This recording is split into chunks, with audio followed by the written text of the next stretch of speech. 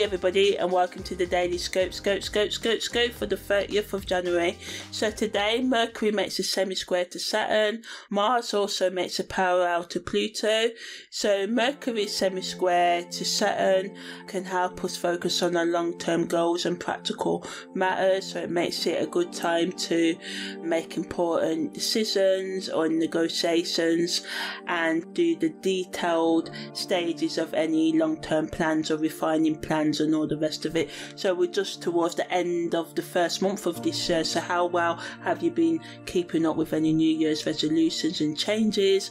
Do you feel like it's going to go like other years have gone, or maybe you haven't met your targets, and why do you do this? How can you stop it from happening this year?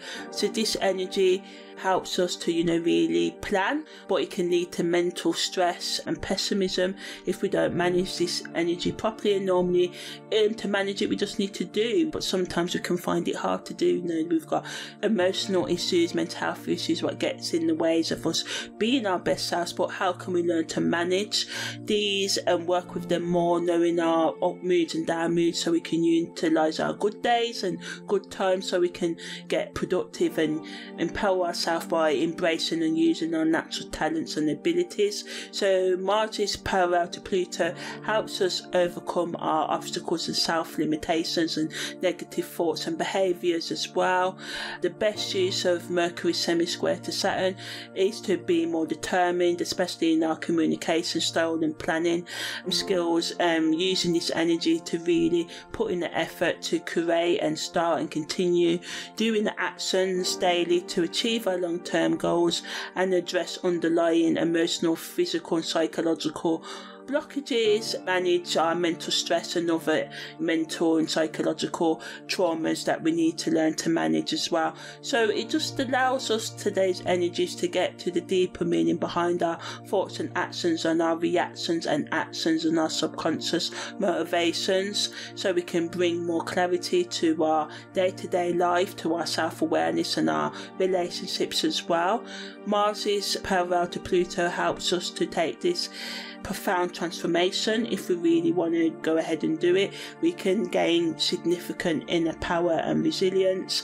So it helps us with self-reflection, inner growth, and getting over negative thought patterns and behaviour patterns that get in the way of our progress, so can make conscious choices to communicate better, to think better thoughts, to do better actions, and to just improve our life. But we have to remember to be gentle with ourselves as we make these strides towards change and reaching our personal goals, and just be loving and accepting and knowing that we will make mistakes, but by breaking down our barriers and defences, we can bring more self-awareness and love and overcome our insecurities and fears, especially those to do with us not being able to do the things we want to do in life. So this energy helps us to get out of our comfort zone and take bold actions to living our best life and going after our ambitions and goals. So content creators can talk about how we can navigate difficult conversations with grace and respect,